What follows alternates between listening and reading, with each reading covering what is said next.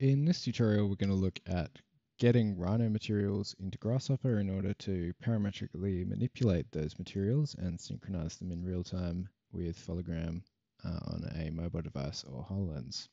So to get a Rhino material, in this case I've got a concrete material just crudely applied to this geometry here, we can use the get Rhino material utility component to pull the material out of any object that we have referenced into Grasshopper. So I've taken this Rhino object, which is a mesh, referenced it in here, and then using the get Rhino material component to get the material that's assigned to that object.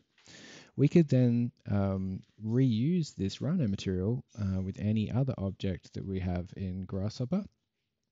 And it's just a convenient way of using Rhino's material editor to create and edit materials and then reuse them in Grasshopper parametrically. So what I'm going to do now is I'm going to synchronize this mesh object, which will override the material, and I'll hide that in Rhino. So we now just have a simple white mesh object. And to reassign the material in Grasshopper, we can use the assign material component, or in combination with the sync material component, to work with this material parametrically. So I'm going to get the material, I'm going to synchronize it, which is going to store it on my mobile device, and then use the assign material component to assign this material to my synchronized object.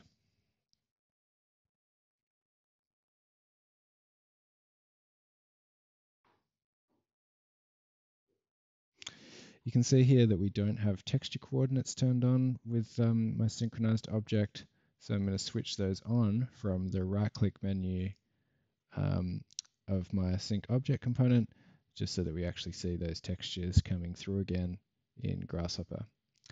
Now, the reason that we want to use these Rhino materials within Grasshopper is because sometimes we want to parametrically manipulate these objects. And so in the next tutorial, we're going to look at dynamically animating these objects using assigned transforms, along with animating these material properties.